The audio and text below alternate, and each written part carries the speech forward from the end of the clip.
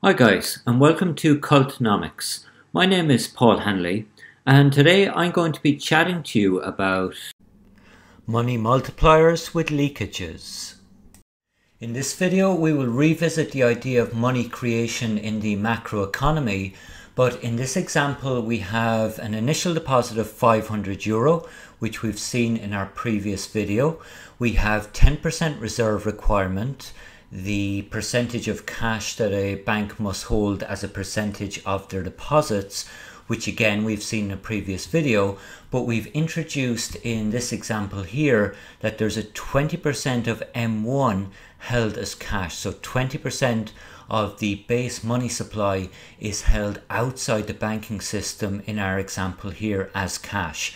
So this is outside the bank vaults here.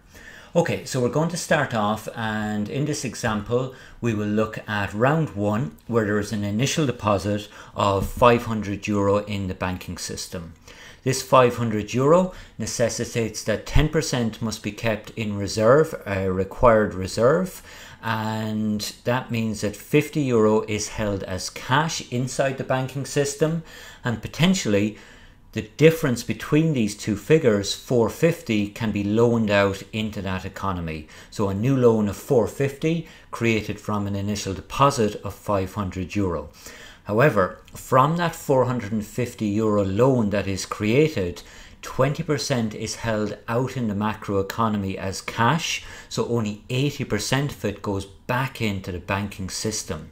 So 20% multiplied by 0.2 to show that. So 20% of 450 is €90. So €90 is held as cash outside the system, which means it's the difference between these two figures, between the loans 450 and what is held as cash €90, that can go back into the banking system in round two.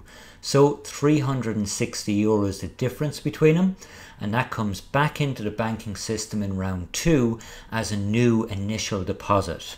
So that new deposit then, 10% of it must be kept in cash as reserve, so that's €36. And the difference between these two figures can be loaned out again. That's the potential maximum loan. So the difference between them is €324.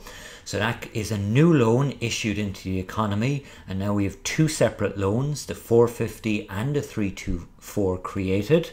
We know though that people will hold about 20% of this out in the economy as cash, so we multiply it by 0.2 again, and we get €64, and 80 cents is held outside the system as cash, so it doesn't get recycled into the banking system, which means it's only the difference between the loan and that amount held as cash that's recycled back in, and the difference between them to be recycled back into the banking system is €259 and 20 cents. So again, that's the difference between the loan and the amount held as cash. 20% will be held as a reserve requirement, which is €25 and 92 cents. And again, the difference between these two figures can be loaned out. So the difference is €233 and 28 cents, of which we know that 20% must be held as cash, so multiplied by 0.2, and that means that in terms of cash held outside the system, it's €46 and 66 cents.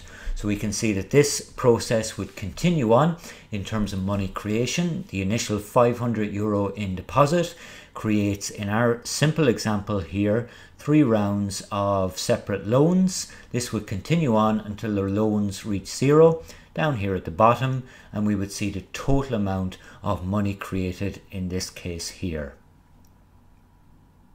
I hope you call back to Cultnomics soon. Bye for now.